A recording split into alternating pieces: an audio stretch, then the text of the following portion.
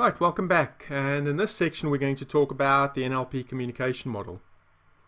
So according to Hungarian Biologist Mihaly Csikszentmihalyi in his book Flow, he said we get bombarded by around 2 million bits of information per second which come into us through our input channels. Now scientists now say that it's probably more than 11 million bits of information. But so what he said is that we can only process around 134 bits of information per second.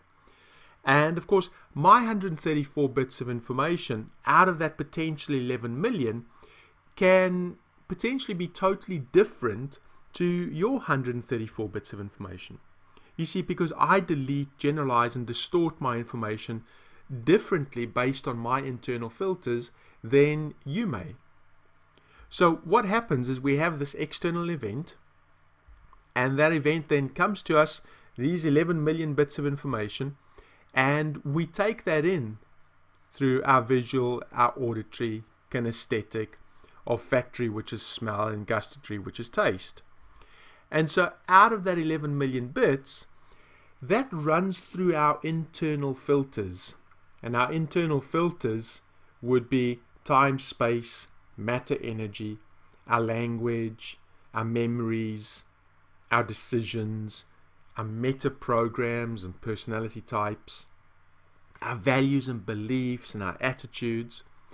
And those filters will then go ahead and we will delete, generalize, and distort the information to take in our 134 bits out of that potential 11 million.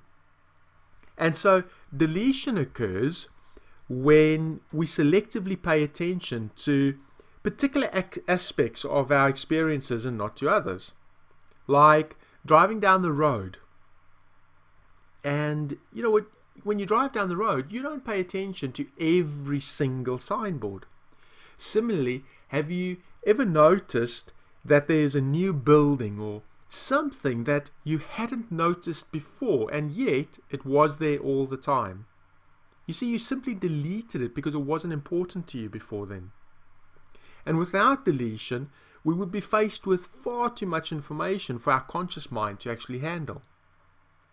Now, distortions happen when we make shifts of data in our sensory data by making misrepresentations of what's real.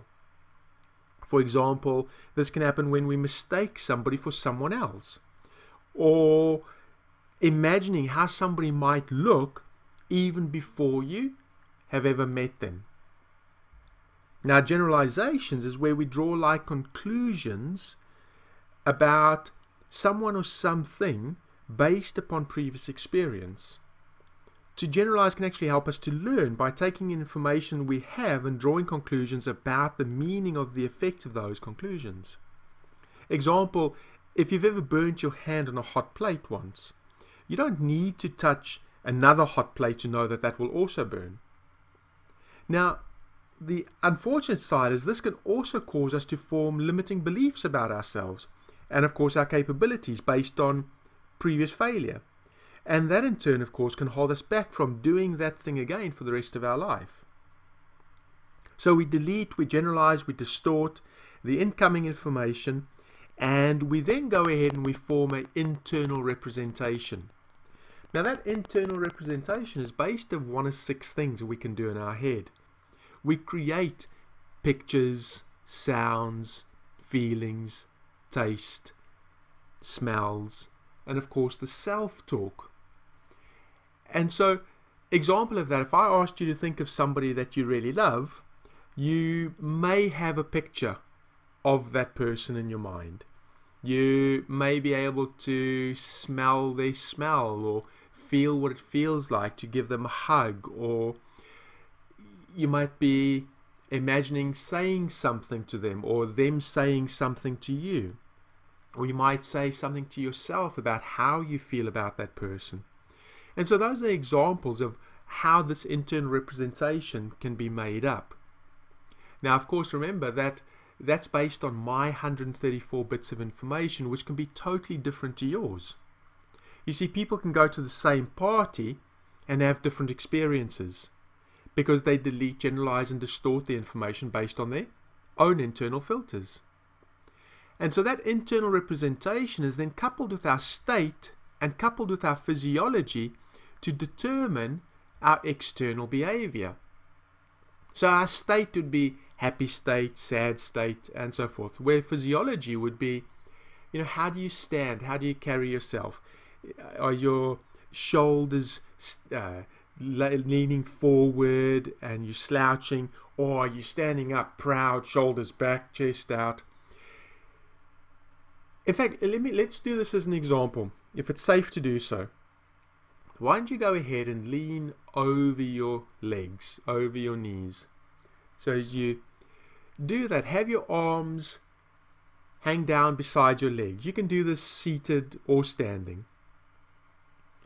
And as you do that, I want you to breathe out and really slouch. Have your shoulders lean forward.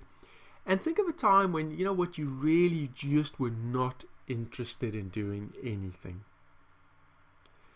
And you breathe out and your shoulders are slouching and you get that feeling of really not interested. And then say to yourself in this tonality, I feel really awesome. And notice how congruent that is. Do you actually feel awesome? Well, probably not. So let's just shake that off. Right now, sit or stand up proud, shoulders back, chest out. Really think of a time when you did feel so amazing and say to yourself, I feel awesome. And just notice the difference. You see, if we can control our state or our physiology or our internal representations, then we can actually change our external behavior.